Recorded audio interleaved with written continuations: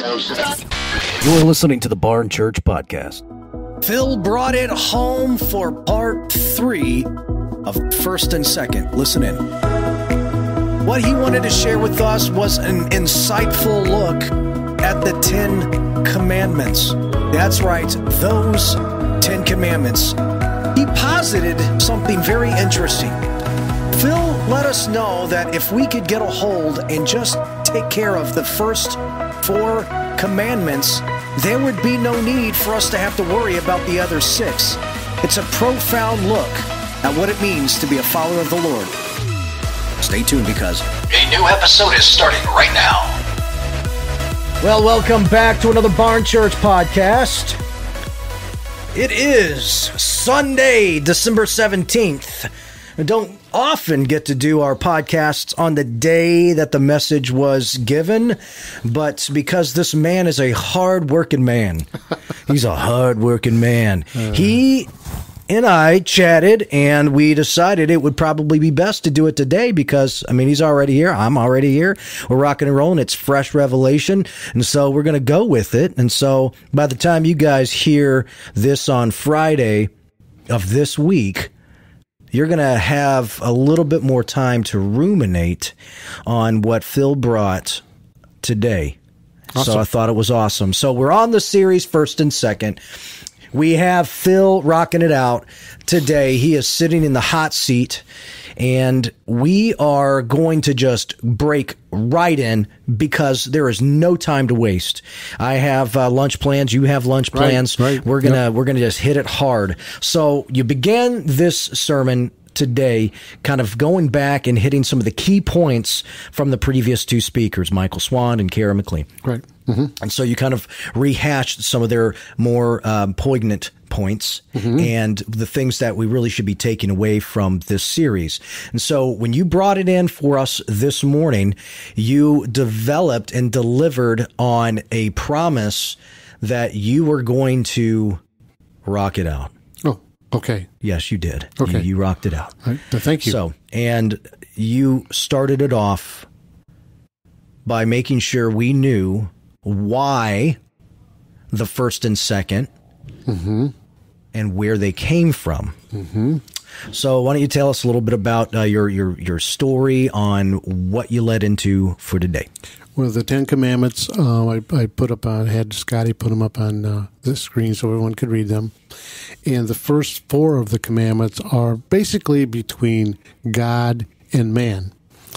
And the last 6 are basically dealing with man-to-man issues. And the last 2 have to do with your neighbor, which is what the second commandment, the greatest commandment, is that you love your neighbor as yourself. And I spoke about how if we could just manage to follow the first 4 of those commandments, it wouldn't be necessary to have the rest. Because if we're just putting our love, our trust, and everything we have into God, we won't be dealing with those things because all that stuff will just fall off of us like dirt on a rag. I think that's something that's very, very, very interesting.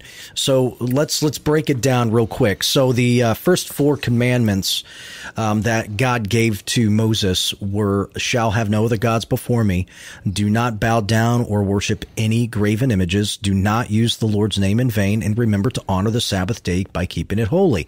So you're telling me, Phil, if I'm not mistaken, you're saying if every one of us that has the indwelling of the Holy Spirit within us. Correct. That we have been bought by the blood of the Lamb, okay?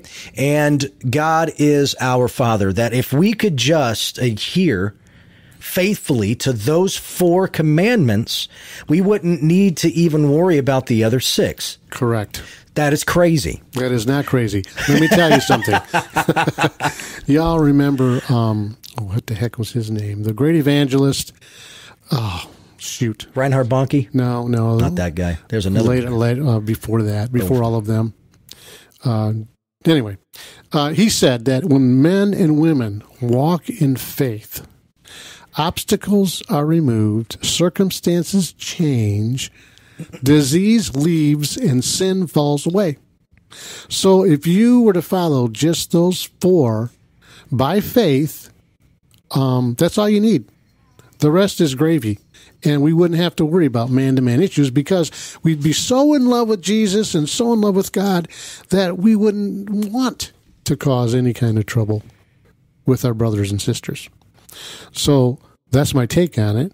I agree with you, and I believe I'm perfectly correct when I say if you will just put your heart and your soul and your love into God, the rest of your life is gravy, period.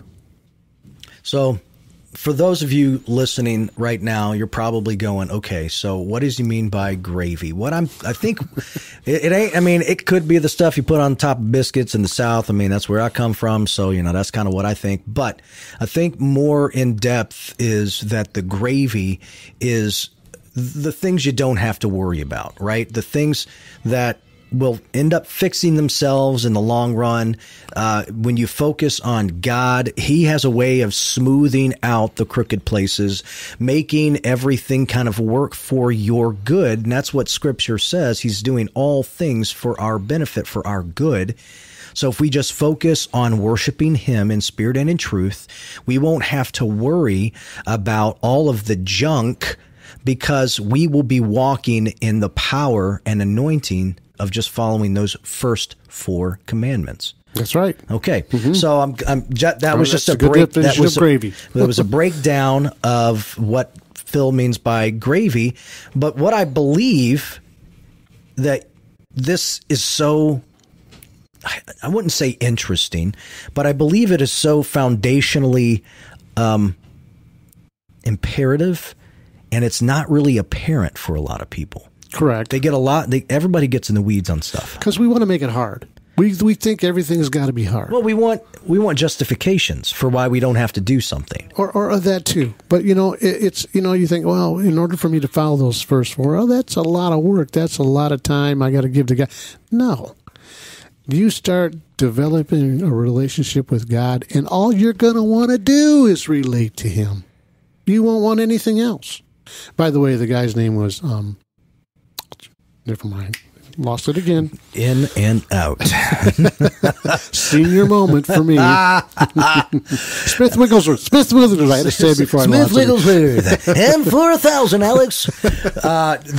We need to focus on loving God well. 100%. If that's all you did was love God, everything else would just fall in line. So Jesus then clarified that when he was talking to the Pharisees. They were like, well, what is the greatest commandment? To love the Lord your God with all your heart, soul, and mind, and the second is like it. Exactly. Right? So the love your neighbor as yourself. And I know Michael and Kara, when they've sat down before, we've talked about these things, and it was always good to hear the perspective from the apostolic and the prophetic. But the heart of the Father really is for his kids to get along and stop bickering and complaining so much. Amen. We can bring the correction, we can bring the fire of the Father, but what sometimes we really need is the heart of the Father to kind of tell us why why would we want to do all of this stuff? Phil, why?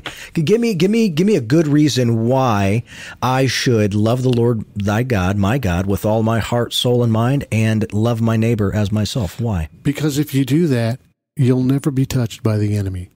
There will be no enemy in your life. You will be perfectly fine. You won't let the enemy upset you. He won't take your peace. He won't take your joy.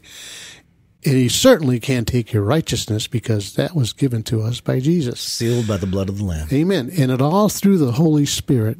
Righteousness, peace, and joy in the Holy Spirit.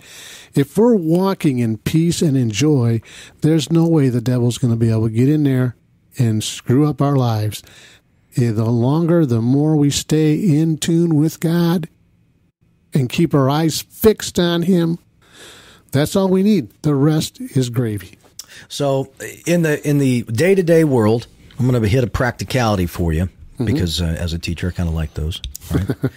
And you're a good one, too. I try to exist in that space where I'm loving him and I'm loving others, right? Mm-hmm.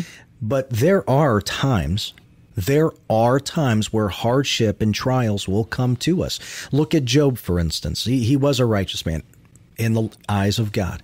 And Satan came to petition for the removal of God's hand of protection off of Job, because Satan's whole point was to see that he wasn't really as holy, or he really didn't love you or love God the way that God thought Job loved him. Well, the thing is obviously we know God only knows the heart. The Lord knows the heart condition of every single person on this planet.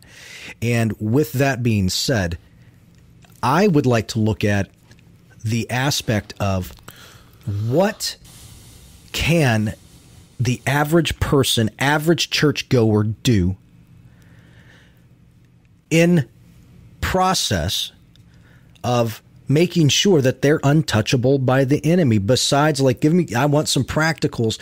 What can they do to show that they love the Lord thy God with all their heart, soul, and mind? What can they do to love their neighbor as themselves? Well, it's and then speaking of Job, he did have one issue about fear. Sure. He says, the things that I have dreaded have come upon me. Sure. And so he kind of opened up his heart for the devil to step in. And it was only because Job allowed him to enter into his life that all that stuff happened to him.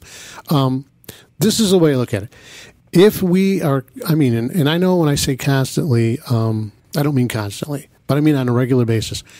We have to understand the heart of God. We have to. And the only way we can understand his heart is by reading, studying, and diving into the Word of God. Okay, so do we do that just on Sundays, Phil? Of course not. We do that every day of the week. Right. And, I always tell them, there's a bunch of guys that I discipled in my earlier days, and I would tell them, I'm not concerned about your conduct right now. They would just got saved, and some of them were pretty rough. So don't worry about your conduct. Don't worry about your conduct. All I want you to do is spend time in the Word. If you'll spend 15 minutes a day in the Word of God, it will change your life. If you spend more than 15 minutes a day and start studying it and breaking out the commentaries in the encyclopedias, in the dictionaries, and get into the Word of God, then it will blow your mind away.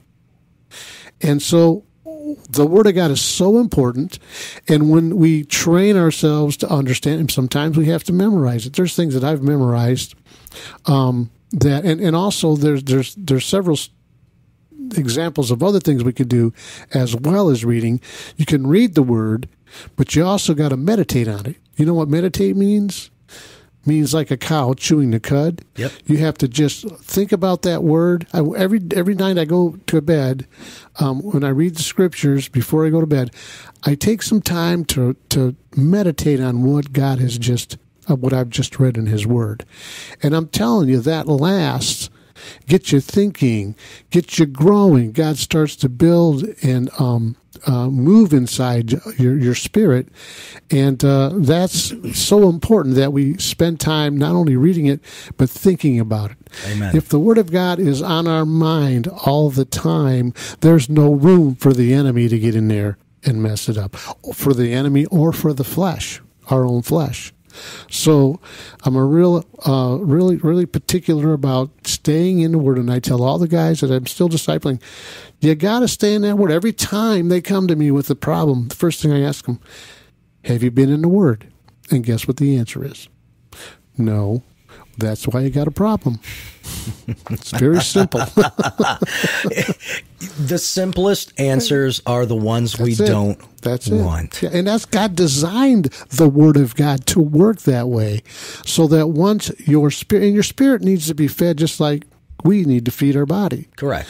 If you don't feed our spirit, which is with the Word, it's food for the spirit. If you don't feed the spirit, then it's going to eventually, it's just going to kind of walk away. So you have to be able to feed your spirit on a regular basis every single day. 15 minutes. Who can't do 15 minutes, Jared? Who can't I can do that? 15 minutes. I can do 15 minutes. Yeah. If you have no time in the world, you got other problems. Oh, for crying out loud. Come on. I mean, let's just be honest with you. Every one of us has 5 minutes here, 5 minutes there, and another 5 minutes somewhere else. If you have to break it down like that, it really just comes down to intentionality, desire of heart, desire of listening and learning what the Lord is trying to tell us individually as well as a collective church body. So I look at it as an intentionality kind of thing. If we do not have an intentional purpose to involve ourselves with the Word of God, Right. then we are involving ourselves intentionally with the cares and the problems of this world. Right. Exactly. Our minds will focus on something else other than the Word of God. If we're not It into absolutely will. It'll just naturally go there because, we do have a fallen nature. Yep, we do. And one of the things that, I'm going to say this in practicum for all those people listening right now. When he is saying meditate, there's a few passages of Scripture that have taken me by storm this year. Now, I have read through the Bible. I have read through it a number of times, but I am learning the art of focusing on the depth that a particular passage of Scripture can contain. And I'm focusing on that. I'm applying it to my life.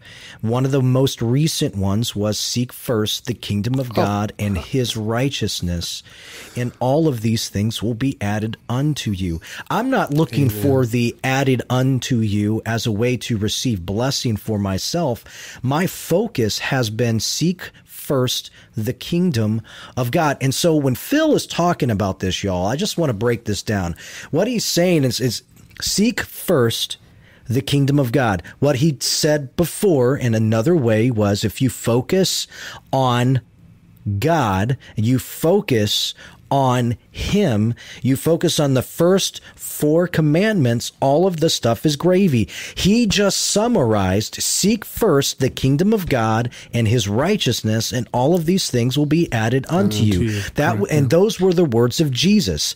If Phil was sitting right here with Jesus in this room right now, and I bet you 100%, if Phil just said, if people focused on your Father, all life would be gravy, the Lord would look at him and go, absolutely. Because what did Jesus say? Seek first the kingdom of God and all of his righteousness, and all of these things will be added unto you. Come on now. That is so stinking simple. And the thing that you say all the time is we got to get rid of our stinking thinking. And the only way we get rid of our stinking thinking is if we train ourselves to think on the higher things.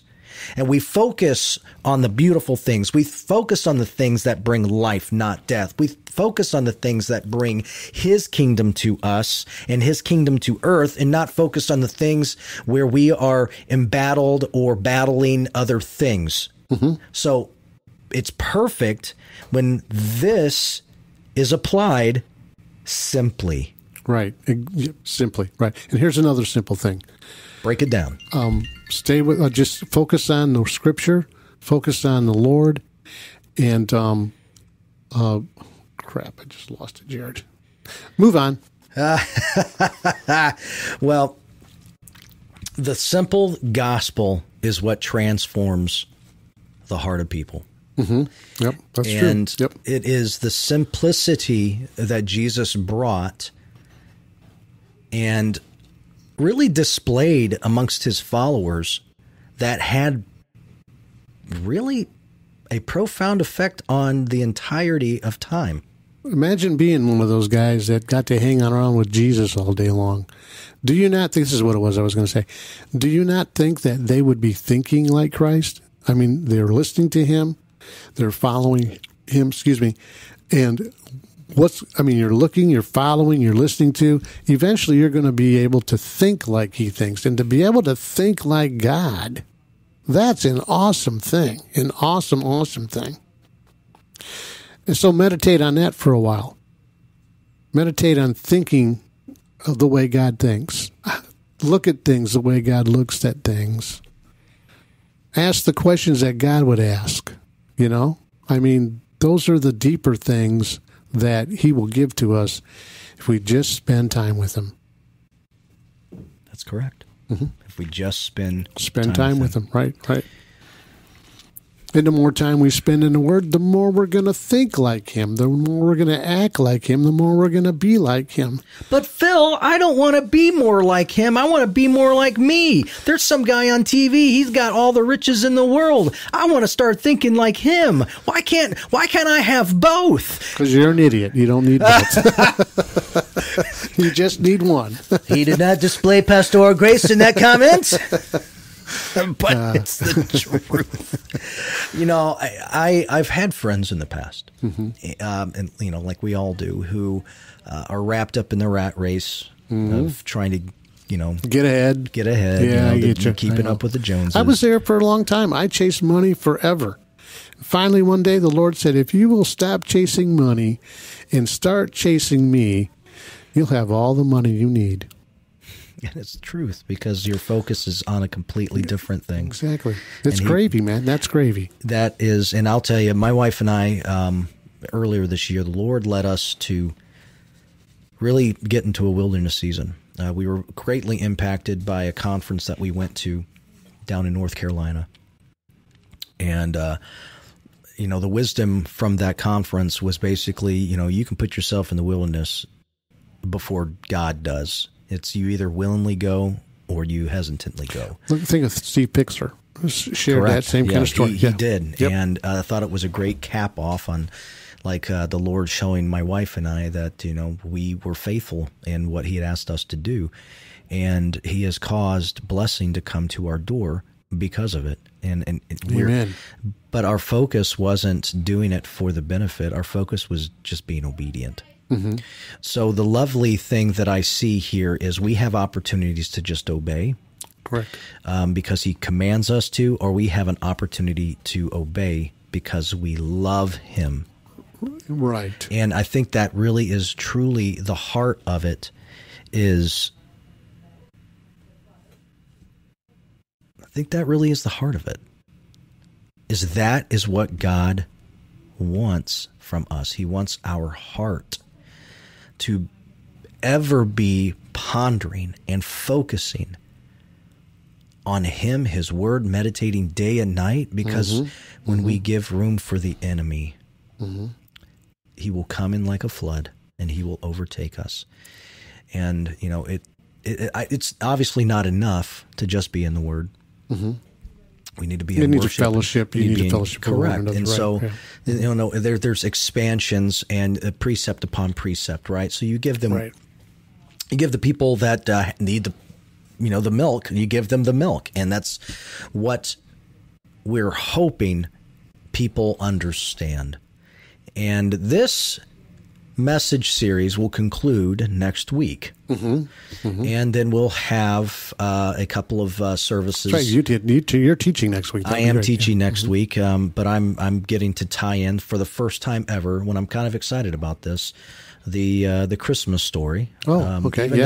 Even though we all know Jesus was not literally born on December 25th, it is a date that was picked from, and for many reasons. Right. So I'm not going to get into all the details on that, because that's a whole nother podcast for a complete other time. But the whole point of this message series was for us to really end the year acknowledging and remembering the easiness of the gospel and how Jesus made it so super easy to just cut out all the noise and focus on His voice. And the easiest way to focus on His voice is exactly what you said. Get in His Word every single day. Just focus on Him. Pray as directed in the Scriptures. It was pray without ceasing. We a lot of us don't even know how that works. We can, your whole life is a prayer. You should be just focusing on Him 24/7. Exactly. Yeah. And we all fall short. I mean, that's what Romans states. We all fall short of the glory of God. We all need Him. And it's a practice. And so there's a Brother Lawrence, if you have this book at your house, or if you know of somebody that needs it, you can still find it. I think it's still in print. He said, practicing the presence of God. Okay, that was a book by a guy named Brother Lawrence, who was a monk. And one of the things that he gets into is you got to just be in a constant state of just remembering all the good things that God has done in your life, be in a constant state of just remembering his word, his promises, repeat those promises back to him. And God wants to know what you know, but he doesn't want you to override what he is telling you to do because you think you know better than him. And a lot of us we're like, well, you don't really know. Well, he literally made everything. So why don't you just put that to rest and stop being a ding dong about it, right? Jesus is real. God is real. Holy Spirit is available for all of us to tap into, and we can have an indwelling right now. You can have an indwelling right now. You can have a cohabitation. I like that word. Yeah. We can have an inhabitation and a cohabitation. There you go. Right. So the Spirit inhabits us, and we are so enamored with the presence of God, we cohabitate with it. I remember seeing you on Friday. You were playing your instrument for Friday Night Lights, and you were weeping and crying because God had just was overpowering you. And I could see it. I was right in front of you praying, and I could see that. And that's, God doesn't want us perfect. He just wants our heart. If we can just remember that at all times, that's just one step that we'll be making towards heaven, is just giving him our heart. Amen. Well, it was a profound service on Friday. Yes, it was. And yes, I'm looking forward to the days where we are able to do it all the time. You know, that's really where my focus is. But being in that presence, wasn't it awesome? It's always awesome. Was there anything else that you were thinking about at that time other than just God? So the Lord had laid something on my heart earlier that day, and I kind of shared it with the team. And, you know, I don't have vain imaginations very often. You know, it's just like the vain imaginations of, you know, well, I can't say that. I really would love to have a recording studio here available for all the people to, like, you know, write songs, because we're writing all the time. Yeah. We were able to do one of the songs that God had given us this morning for Which our one worship. was it? That was Ignite the Fire. Oh, okay. All right. And you know, we see. I didn't know you guys were writing your own stuff. Yeah. That's been amazing. Writing, you know, ever since we had the F5 conference. We had sought out to have at least 3 or 4 songs, and, you know, we did everything we could, and, you know, just, you know, never really panned out to that many, but we had at least 2 to 3, right? And so we just continue to do that. But I was believing, and I was sitting in like the entryway of my house in one of my chairs, and I just kind of fixed my eyes on a spot on the wall by my window. And I just started imagining what it would be like for me to see Jesus far off. And I just remember going, is that him? And as he would draw closer, it's Jesus? Is that Jesus? And as he would draw closer and closer, and finally, when he is within like sprinting distance, I just had this thought. I would just roar, it is my beloved. And I would just run towards him and just embrace him with the most like amazing, like, hey, I have missed you. I have wanted to meet you and see you and feel you and acknowledge your presence in such a way. That was so real to me in that moment. That was what I would consider one of those holy imagination moments. And it was just, it encompassed something. So I was thinking about that and pondering that almost all day. And I was pondering that even on Friday night, maybe during that time where I was crying, weeping, whatever you saw. I don't remember half of what happened on Friday. But I just remember pondering that, because that's what I so want. It's not that I think that my Christian walk is going to change whether I see him or not see him, but I will tell you, the heart that I have is that I long to see him. I long to be with my beloved. I long to be with Jesus. Amen. I want to be in the throne room. I want to exist in the presence of the Lord. I don't want to depart from it because it would feel like pain and torture.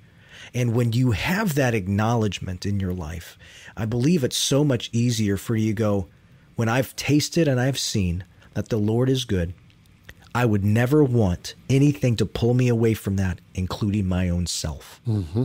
And so I will strive, I will ignite whatever I need to do, strive and ignite in my life to continue that passion to follow after the Lord. That's what it is about. It's about the purifying of the bride. I am part of that bride because the church is his bride. Mm-hmm. And he will return for us one day, and he will take us back to his Father and say, this is my bride, and they are purified. Amen. And that's what I'm looking forward to. Mm-hmm. Yep. And so the only way we can really do that is by loving the Lord our God with all of our heart, soul, and mind. Amen. And loving our neighbor as ourselves. Yep. That is the most perfect thing that we can do. Jesus knew the condition of all of our hearts, and he wants us to focus on what really, truly matters. Right. Yep. Amen. Yep. And that's it. Don't you just sometimes envy the fact, I wish I could have been John, laying my head on his shoulder. Oh, man, that'd been awesome. Hearing his heartbeat, just smelling him. This just would have been just amazing. How cocky that guy was! As I was the disciple that Jesus loved. Like, okay, whatever, dude. I'm sure he loved all of them. But and he did. But he did. That's my point. Is that John was he had a very special relationship. He was with secure. Christ. Yeah. Oh man. Yeah. He was very secure. Very happy and content with his life at that time. I'm sure. So. Do you have anything else to share? No, that's it, man. All I right, appreciate good, the man. podcast. Absolutely. Yeah, it was fun doing it. Love you. All right. Well, guys, we have one more opportunity for the first and second. Come and join us on Sunday, the 24th. I get to share a special Christmas message and tie this whole series together. And then obviously it is Christmas Day the following Monday. Guys, we love what God is doing in this house. We are inviting you to take part into what God is doing. Come and visit us on the 31st of December. We are going to be rolling our daytime and our Friday night service into one service. That's going to happen on December 31st at 7 p.m. You are cordially and lovingly and desperately invited. If you have nothing to do, we're desperately inviting you to come out and hang out with us. We're going to have food, we're going to have fellowship, we're going to have worship, we are going to have a message. Amen. And we want you guys to come and experience what God is doing in this place, because God is moving. Man, he is sending people here from all over the place. I met somebody yesterday who is from Kansas, and God told him to come here, and he didn't even know we existed. And so it took a confirmation of a few different words from other people in the periphery in his life for him to go, okay, now I understand where I'm going. And I'm going to tell you, God knows our name. God knows your name. Amen. And the closer you get to the courts of heaven and you involve yourself with what God is doing, the kingdom of God, he will add everything unto you. Let that be the truth that you seek today. Meditate on it day and night. And with that being said, we're going to put a pin in it for this week. We'll come at you next week with something fresh. Adios. Amen. Thanks for listening. We know God will move in your life and your heart through this message. The Barn Church and Ministries exist to create environments where people encounter Christ and are empowered to advance the kingdom. You can visit our website at www.thebarn.church. And if you want to follow us on social media, you can look for us on Facebook, Instagram, and YouTube at The Barn Ministries. Send us an email to podcast@thebarn.church, because we'd love to hear from you. And as always, if you'd like to visit us, our service times are Sundays at 10:10 a.m.